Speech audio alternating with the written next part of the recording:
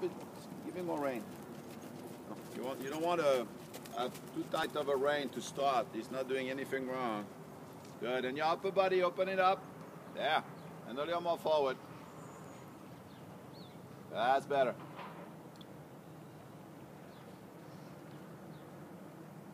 Whatever you do with your horse is always going to include forward motion, okay?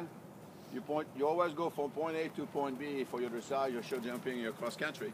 So you got to make sure you have a push. Push him up forward, forward. He's asleep. That's completely asleep.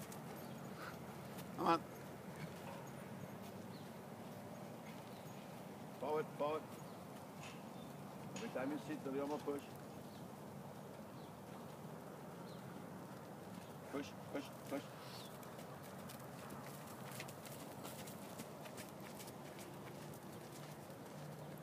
So I just put a big rail and just, you did.